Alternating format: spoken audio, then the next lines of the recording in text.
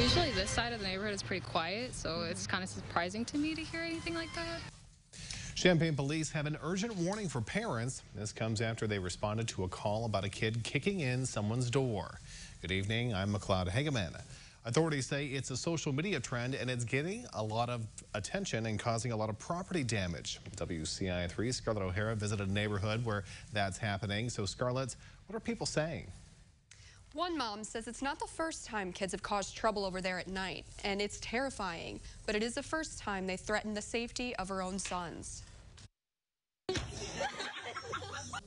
A destructive video challenge has been circulating TikTok since last fall, but Champaign police say it has just landed on our doorsteps. These TikTok trends are dangerous, and they're not funny, and unfortunately, they're going to get someone hurt. Teens are going door to door and kicking them down for likes. I don't want anyone to be in trouble, but they need understanding that this will never be okay.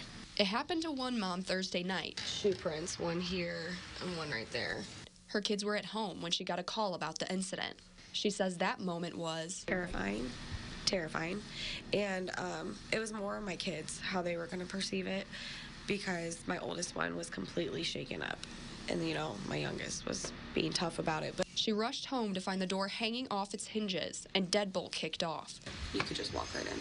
She says luckily her sons are safe, but she worries for the mothers who have to hear that their children are kicking down doors. I would be devastated if my sons were to do that to somebody. And it would be even a more devastating phone call if something were to happen to them as a result of a prank. Champaign police say several doors in the area were kicked in that night.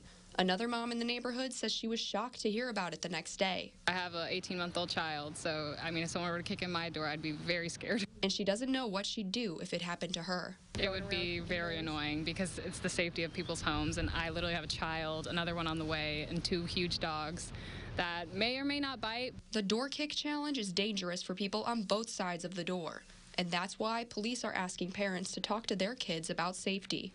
What's going on in Champaign, you have to kind of prepare our kids for a lot of stuff. Police say they detained an individual last night and released them back to parents. The investigation is ongoing. Mac? All right, Scarlett, thank you so much. And police say it may be a joke to some, but this trend hurts real people because their property is being damaged. Kids can face criminal charges, including misdemeanors and even felonies. Those charges can follow kids for the rest of their lives.